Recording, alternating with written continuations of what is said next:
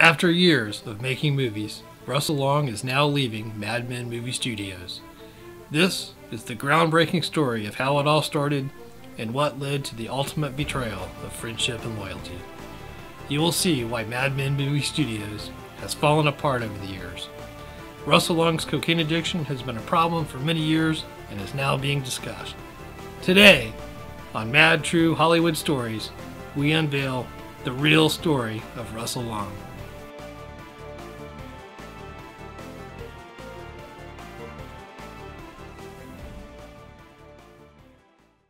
What is Mad Men Movie Studios about? We're about originality.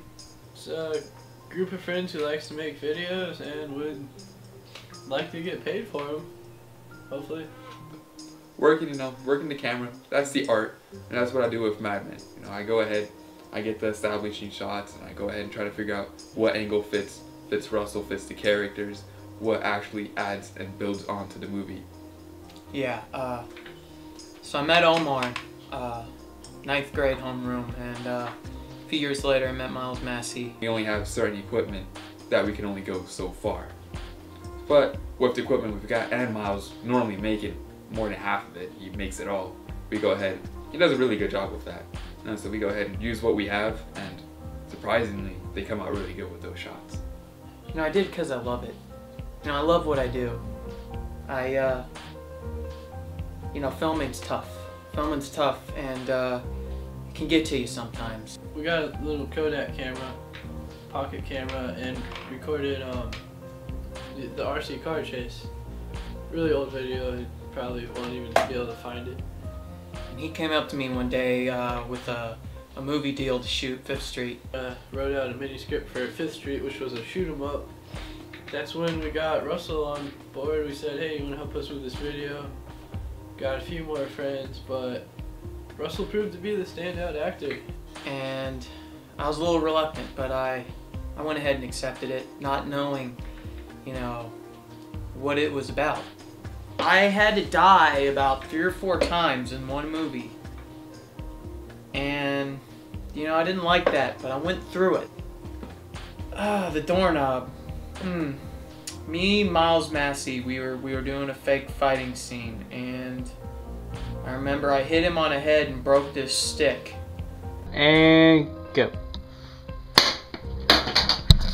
And he pushed me into the doorknob, and my ribs went straight into the doorknob. Oh! And that hurt. You know, that hurt a lot. He was a really cool guy before cocaine came in. He was really cooperative until we decided to make multiple endings, and yeah, it was a tough part of my life. We were filming one day. I needed a kick, you know. in the second ending, we decided we were going to have him snort cocaine, which we said, hey, we could just use flour, it's fake, no one's gonna notice. No, he demanded that we buy the real thing. Ooh, Daddy needs some cocaine. But then cocaine came in, you know, it was pretty ridiculous. It got to a point where he just got so addicted, he just started selling tripods. Like, one day I needed a tripod for the camera, and I was like, where'd this go? And he's just like, oh dude, I sold it, I need to keep my habits up. He would always scream in our faces. Ah! Ah! He just run around randomly. After I shoot the bad guy, okay, we're gonna start running. Run. We're gonna run that way? Okay. And then... Ah! No, not yet!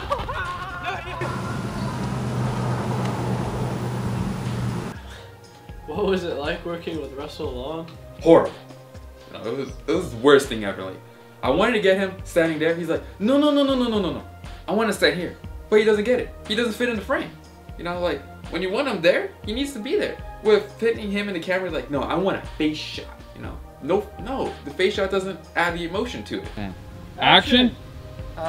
Hey, can we get a face shot in there? No, bring the camera over my face, it'll look good. no, look, you have to stand there for this scene to work. Stand there. Do a face shot!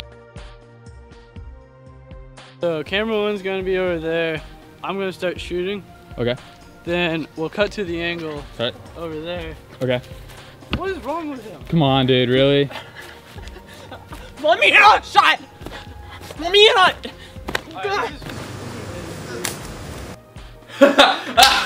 Am I gonna miss him? Yeah, right. Am I gonna miss him? Is that a question? He can go off, but I'm done. I don't need to deal with him. I'm losing our equipment. Him complaining about these angles and whatnot, how they work. Is the camera quality good? His dealer showed up to one of the shoots and almost shot us. I was nervous. I didn't know what quite to do. I was hopped on cocaine. I threw my fake gun in the air and I went on the floor and started screaming. Yeah, right. Am I gonna miss him? It's just no, I'm not. After 5th Street, everything went downhill. Sure, the movies got better, but what went on behind the scenes? He's going in the Navy, right? Yeah. Well, any luck he'll fall off the boat and drown.